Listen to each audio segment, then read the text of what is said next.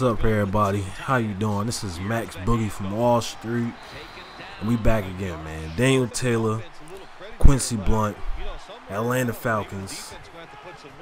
We trying to kick up right here. Y'all all know, man, this single back ace, halfback counter. We run that play the first play of every game, and it's either going to be a big play, like sometimes usually is, or we're going to get stopped in the backfield like rarely it happens because Daniel Taylor is too strong, man. Number 12, playing running back, he's just too strong. Like, I remember when I first started out with Daniel Taylor on the Miami Dolphins, he was a little skinny, wasn't really ready, wasn't built for the NFL.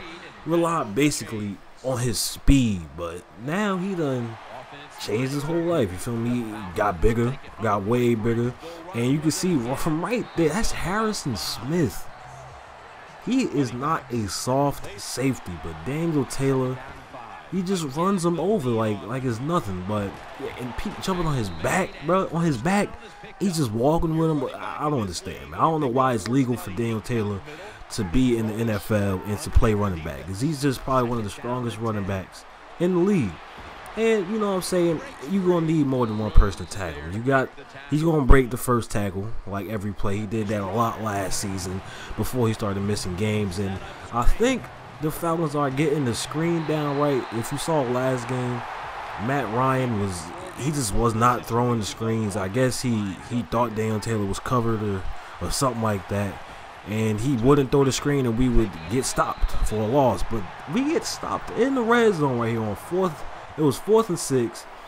Coach Dan Quinn was like, "Yo, we got Daniel Taylor. Why would we need to pass? Stick to what we doing." You know what I'm saying? So we run the ball on 4th and 6 and end up not getting it. But our defense is tough. Quincy Blount is there stopping this counter play from the start. We shot the gap. Adrian Peterson is sick. You know what I'm saying? He hasn't played for a long time. I haven't seen Adrian Peterson play in a long time because you know, I had child abuse or whatever. I don't really, you know what I'm saying? It don't really matter to me. But Quincy Blount will be stopping Adrian Peterson all day, today. Back on offense, man. 0-0, coming across the middle. 2 people still fighting for yards. I got the trade on. He's just too strong for him. Coming up, inches to go for the first down. We just handed off, almost break free, but I tripped up a little bit trying to get off of the get out of the blocker's way, and we end up laying on some people. But what I'm doing here is like I'm just trying to, I got like a couple of basic plays that I use to make sure that if I do pass it, or if Matt Ryan does choose to pass it, I'm kind of on screen to see the pass. But plays like this, I was there and I get the nice block. Yeah, they don't think Daniel Taylor can block, but Daniel Taylor can block. Get the nice block on that play. 4th down again, and you know we're getting the first down this time. It was 4th and 3. But I do try to pick plays where I got routes that's close to everybody else, like this play right here. It was 3 on one side versus 2 on the other, and Matt Ryan threw it downfield. We got to the 1-yard line, so definitely a good pass. I didn't see it happen though. You know, the camera angle was just different. But we end up doing the play action. They fall forward. My boy Levine Toilolo with the catch. That man is 6'8", but I think he's taller than Gronk, but he does not have hands like Gronk in real life. I think he had like the most dropped passes in the league. I'm like, if he gets better, you know, he'd definitely be a problem with his height. But defense on the other hand, man, Quincy Blount, just Corey Bierman, Quincy Blount, bar 2 is just too. It's just too nice. As Quincy Blount missed this tackle right here. I'd be mad when I miss a tackle like that. I'd be waiting for it. Maybe I shouldn't wait for it. I should just go up. I should go smack Adrian Peterson. That's what I'd be thinking. But I don't do that. They try to do a screen. They forgot that Quincy Blount was on the team, I guess. They can't do those. But they say, oh, we can't do it to Quincy Blount's side. Do it to the other side. That still doesn't work. Quincy Blount was almost there to make the tackle, but the defense held him up again. Corey Bierman was in on that tackle. I think that was a cornerback or something. But they try another screen. Quincy Blount is there again. What is wrong with the Vikings coaches? Now, I know in real life, you see Dan Quinn on the sideline. I actually changed Mike Smith and put, I guess that was the guy that looked the most like Dan Quinn. I looked him up. He had a baldy, he had a little goatee or whatever. and he looked most like him. But I do like the coaching staff of the Atlanta Falcons as Teddy Bridgewater gets injured after they attempted another screen pass. But we blocking here again with Daniel Taylor. But I do like the new coaching staff. We got a defensive coordinator. He used to be the linebackers coach for the Broncos. Got Dan Quinn.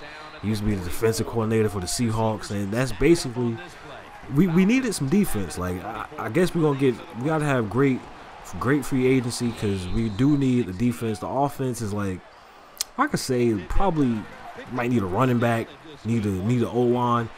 All right, offense first priority, you need an O-line in real life. Like, you're gonna need the O-line to be good. If you have a good O-line, you really would not need a great running back. And that's how it usually is. Because you can ask me, I like DeMarco Murray. I know he gets injured, but I still like him. But I don't think he would have had the season he has had if he was on the Falcons, because the O-line is like, that's the base of the running game. If your O-line is not good, you're not going to be able to run the ball, even if you Marshawn Lynch or if you Adrian Peterson or you DeMarco Murray or whatever. And that's basically what the Falcons need to work in on. They do another screen pass. I guess the offensive coordinator of the Vikings said, forget this, we going to run it, because they running it on their offense. So that does not work for them. We come up again in the backfield, shooting gaps. Adrian Peterson not having a good day, bro. Averaging 2.7 yards. That's all right. 3 yards. 3. We give him 3 yards a rush. We coming in with the Quincy blitz. No time to throw the ball. We up there, man. Quincy Blunt 40 time was a 4 flat, bro. A 4 flat. He set a record, bro. Coming out on offense again, man. We do the counter. We know we beating them already. Bouncing off a hit by Harrison Smith. Stiff arming somebody. Get dragged down by 3 people.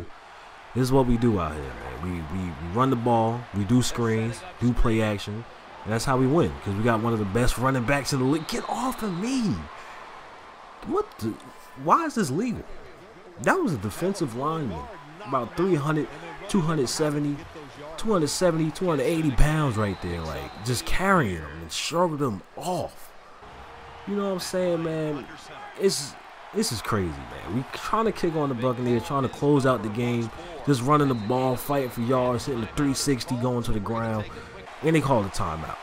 4th and inches right here. We coming up, skipped a couple plays, and you know what we're going to do. We're going to hand it off to Daniel Taylor. We're going to get the first down. Came up again off the single back ace. Just ran the ball in. No celebrations. Just jog off the field. I saw him jog off. Look at him. Look at him. He's Marshawn Lynch, bro. Marshawn Lynch does what he does because of Daniel Taylor, you feel me? But now, defense is coming out, man. Under a minute left. I try to get this big hit right here, but I went kind of behind him. You know, I do that a lot, but sometimes they just run out of bounds like he just did there, so I kind of miss.